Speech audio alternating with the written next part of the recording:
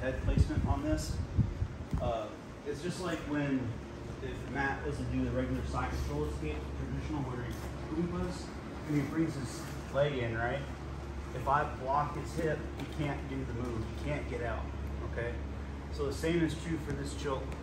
When you're doing this choke, you don't want to just kind of hang out up here and try to choke. The first thing you want to do is get your head to the mat, because if I don't get my head to the mat, I'm not blocking his hip and he unwinds it, okay?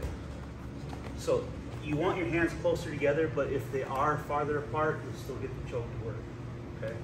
So that's step number one. Step number two is the grips. So if his gi is super tight, right? This second grip might be difficult to get. So if you're here, if I've got knee on belly, and I'm just like this, Matt's gonna be fighting my hands. He doesn't want me to get this grip, and this is tight, okay? So I need to make this knee on belly suck. I don't want my knee on his chest, I don't want it down here.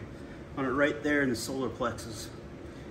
This grip that Griff showed earlier, I'm gonna grab here, and I'm gonna pull up and drive my knee into him. Now his hands are coming down here because he doesn't like it, and it makes slack right here. As I pull up on his head, this slacks up. Now I'm here. Now he wants my knee off, he pushes the knee off. Okay. All right, so one more time. He's nice and tight. We're doing two things by doing it this way. We're taking his hands out of the defense, and we're opening up the gi for that secondary grip.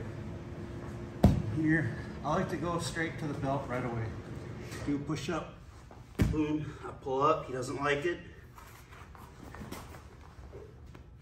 Okay. All right, let's give that a shot. 1, 2, 3.